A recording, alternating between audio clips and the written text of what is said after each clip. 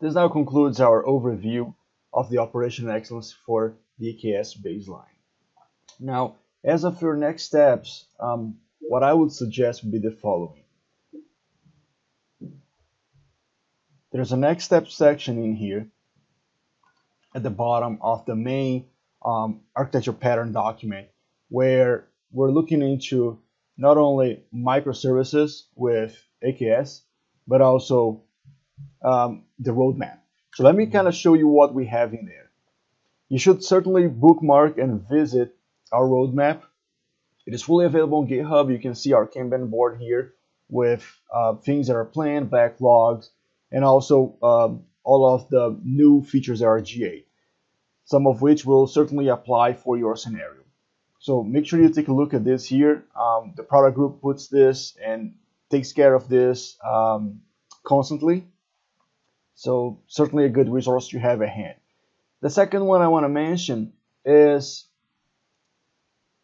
this one here. So that's the Microservice Architecture with Kubernetes, so with AKS specifically. And kind of like in the same way that we have this set of patterns, this one will go and talk about how do we think that an approach to do microservice with Kubernetes would work. So that's also something that I believe will bring you value.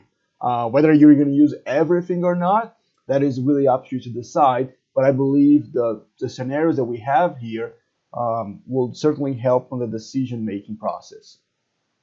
And then lastly, one of the things that I want to show here is if you go back to the AKS Secure Baseline on GitHub, this now is the implementation of the concept that we talked about. This here on GitHub will go over all of the deployment process and what needs to be taken care of for you to achieve a production-ready Kubernetes. Now, you have two options here. You can clone this repo and just work on your local machine and not push back anywhere. But I think what I would recommend is that you fork this instead. So fork this into your own GitHub, and from there you can use all of the more advanced features that we talked about, like GitOps with Flux, and also the use of GitHub Actions. So certainly that would be my preferred way of doing this, for you to actually utilize all of the content and all of the ideas that we have in this workshop. I do hope that this was informative, and I hope to see you guys soon. Thank you.